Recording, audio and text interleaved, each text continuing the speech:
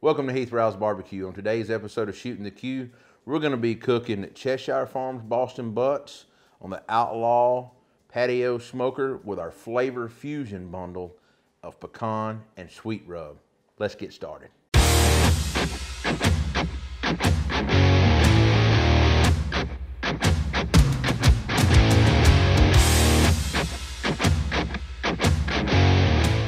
All right, now that we've got our Boston butt dried off here, we're gonna take this butt and I'm gonna do a little bit of minimal trimming on it.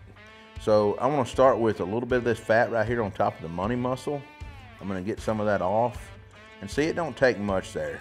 So in a competition trim, we could honestly just keep going down at that and easing that money muscle down till we get where we want. We've got a nice round circle, but I'm not cooking comp pork today. I just want to trim a little bit of these fat off in this fat vein. And I'm not going to remove this fat cap here. I'm actually going to cook this fat up to where it can like drip down on the butt as it cooks on the Outlaw and help protect it coming across there. I love this, what we call bacon, underneath the fat cap here.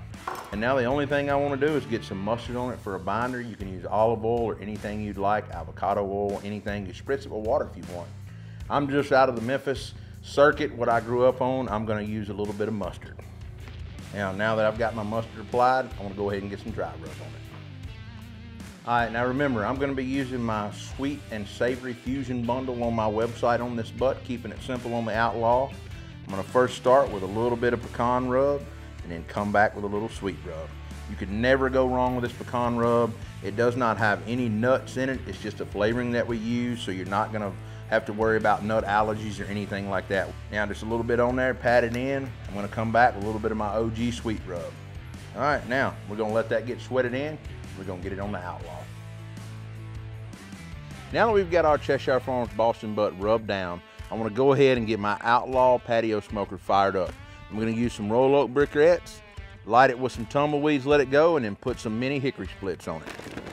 You can see now that I've got a nice thing of charcoal poured in it, about half a bag. I'm going to take my ash pan and take a few tumbleweeds kind of piled up there. I'm going to light these. Honestly, and just slide them under.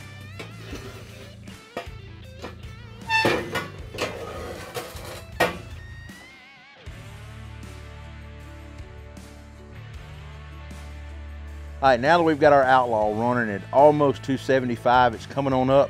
I'm gonna go ahead and get this butt on fat side up. Now, you've seen me cook in other videos, fat side down, fat side up. It just kind of depends on what you're cooking on, how you wanna do it. Make this recipe your own. You don't have to follow anybody directly. It's just the way I like cooking. I do it my way. So I'm gonna get it on my Outlaw, about middle ways of the rack there. Get it turned where that smoke can come over that fat cap and it can kind of self-baste itself.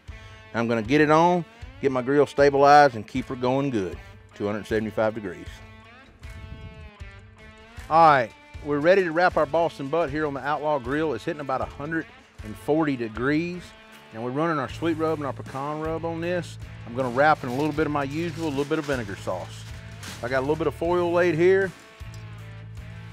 I take these tools here a buddy of mine made us. Get it off. It's got a nice, good mahogany color. Gonna get a little bit of vinegar sauce poured over that. Keeping it simple. Got some good traditional flavors going on with it. And I just want to get her wrapped up.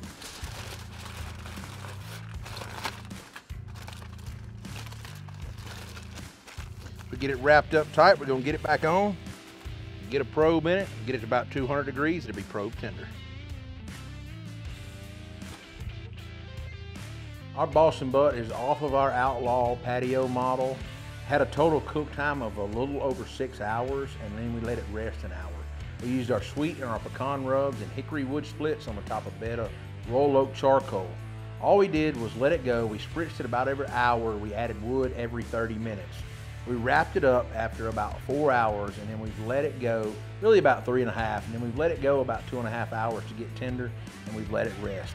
So like I said, this is going to be a really good butt. We're just making pulled pork with it. All right, so let's get it out of the pan and get it pulled on our cutting board.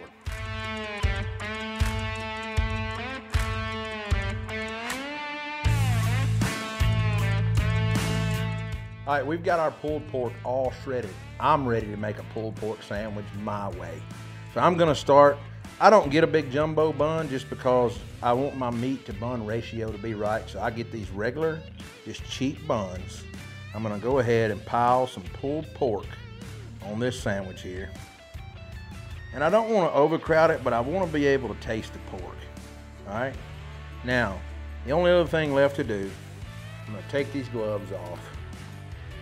And my wife has made up a little coleslaw recipe here that we're gonna put the link down in the description below, and we'll flash it up on the screen.